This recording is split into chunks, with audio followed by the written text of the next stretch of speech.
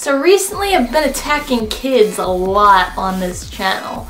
But don't worry, we're gonna give them a break and we're gonna go after the parents today. This isn't a problem that completely applies to adults, but whenever I see it happen, it tends to be parents. Do not complain about having no money and having a hard time with the bills and things like that if you are gonna spend money on junk all the time. And don't get me wrong, it's okay to splurge once in a while. You get your paycheck after a really hard couple of months and you want to go on a little shopping spree, that's fine. I'm talking about the people who will buy junk all the time just for no reason. There are only so many useless things you can buy. It's not okay to buy Uggs, drugs, jewelry, electronics, and other things and then complain that you can't pay the bills. You do not need any of those things in your life. You just want them because everybody wants them. You gotta pay off what you need to and the luxuries come after. Things that are not a necessity that some people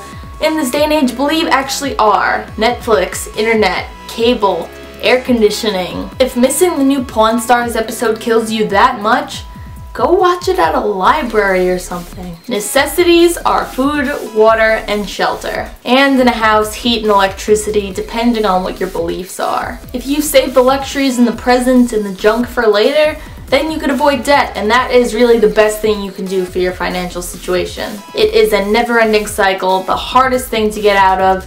Listen to anybody who's been in it. It sucks. What are they selling? They're selling chocolates. Oh, we can't afford chocolates. SpongeBob references aside, why would you do that to yourself? Bills and necessities first, luxuries later. Because when you're always buying big things that you don't need, you don't have any money left for a little treat once in a while. So keep yourself in good financial standing and don't follow in these people's footsteps. Thank you for watching and I'll see you next video. Bye.